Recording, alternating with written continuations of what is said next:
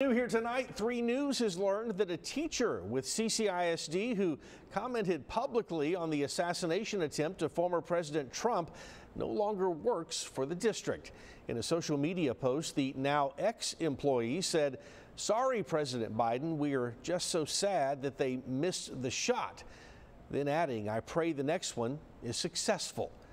The district tonight releasing a statement saying, in part, while we cannot share details of personnel matters, we can confirm that the employee is no longer with the district and that such comments in no way reflect the values of our school district.